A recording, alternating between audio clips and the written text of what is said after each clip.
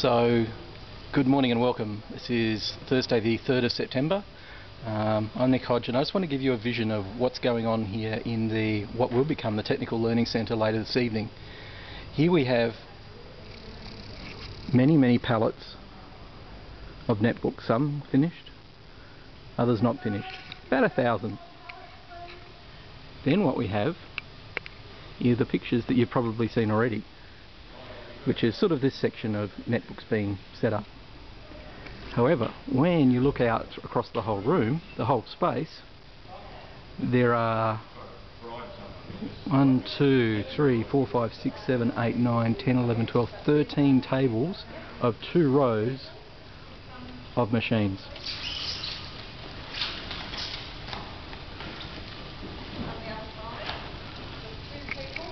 That's some of our crew. There are